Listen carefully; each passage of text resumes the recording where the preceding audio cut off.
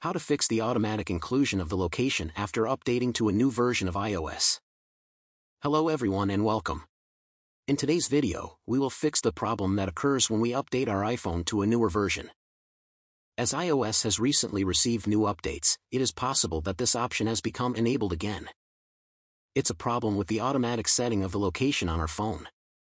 All we need to do is to open the settings of our phone. In the settings, we will find the privacy and security section and tap on it. In the next window, we need to tap on the location services section. In the list that opens, we will scroll all the way to the bottom where we need to find the system services option. When we have found it, we tap on it. In the list of all system services, we need to find the significant locations option.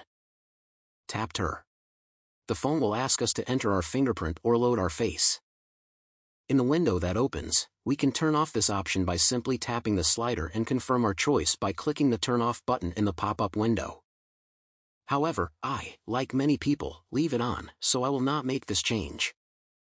That's all for this video. If you found this tutorial helpful, don't forget to give it a thumbs up, subscribe for more iOS tips, and hit that notification bell so you never miss an update from us. Thanks for watching, and I'll see you in the next one.